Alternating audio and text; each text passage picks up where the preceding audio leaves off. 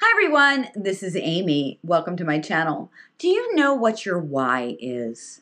What is going to keep you going and committed to your goals when it gets tough?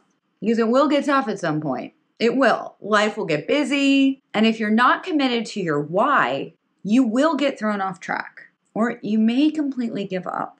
So let's talk about how to find out your why and getting out of your comfort zone so that you can stay on track and committed and reach your goals. But before I get into it, if you're new here, be sure to hit that subscribe button and tap the bell icon right next to it. I post at least 3 videos a week, sometimes more, and you don't want to miss any of them. And if you're not new here and you keep watching me, but you haven't subscribed yet, what are you waiting for? Just go ahead and get that out of the way. Okay. So it's impossible to stay committed to anything unless you know why you're doing it. Your why is your real reason.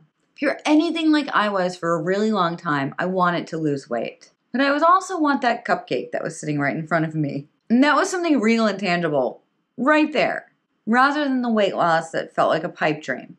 So I would just go for the cupcake and accept the fact that I was overweight. When I took some time to dig deep, and realize it wasn't the weight I wanted to lose, it was health that I wanted to gain that I really wanted. Your why may change over time, and it probably will. Using my example again, when I was diagnosed with stage 4 endometriosis and PCOS, my why completely shifted again. It's because I wanted to feed my body with good and healthy nutrition so that I felt good and had energy. So every time I feel tired and stressed and start to say things like, I'm just going to skip my workout today, or you can have that third cookie, I stop, I check in with myself and ask myself, is it really worth sacrificing my end goal? The answer is almost always no. Hey, I'm not perfect. I definitely indulge sometimes, but only in moderation. So ask yourself now, is your why more important than eating that cupcake? Is it more important than watching Netflix or eating that third piece of pizza? Absolutely. Your why is so much more important. So there's no right or wrong. Your why is all that matters. All that matters is that your why truly drives you, and it's for you and not for someone else. When you focus on your why, you'll be determined and get the results you're after. When you really want something, you will find a way. When you really don't want something, you'll always find an excuse. How many times have you broken promises to yourself? If you had a friend that was as flaky as you are to yourself, would you trust them? Would you like them? Would you still want them to be your friend? Would you want to hang out with them if you always thought they were going to ditch you? Probably not. So why do you do that to yourself? Once you figure out your why, write it everywhere. Put it on sticky notes on the fridge, in your bathroom mirror, in your car, wherever you need that constant reminder. Shout it from the rooftop. Share it with your friends and your family.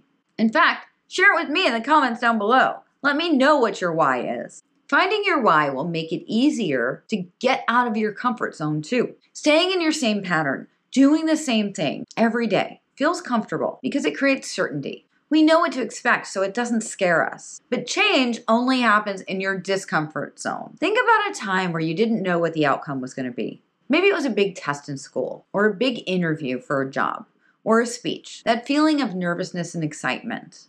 And then you nailed it. Those are the moments that are truly worth living for, even though they probably scare us. For example, pro athletes, we love competition, but what we really love is the uncertainty. So we continuously work to push ourselves outside of that comfort zone. And then when we accomplish that impossible goal or win, that's the moment we never forget because we weren't completely confident we could actually do it. If we just went in and knew we would win, we would never push ourselves. It would just be a normal routine that we knew we couldn't fail. And that's not exciting at all. It's that feeling of accomplishment because you didn't actually know that you could completely do it. So how are you going to get out of your comfort zone? You don't have to start with anything crazy. It can be as simple as trying a few push-ups or a different route to work. Just something to mix things up. Or it could be something like going after that job promotion or asking for that raise that you know you deserve. So now that you have your why, you know I like to give you tangible things that you can do right now. Number 1, educate yourself. Anxiety comes from the unknown. So if your goals are health and fitness related, you're educating yourself just by being here right now.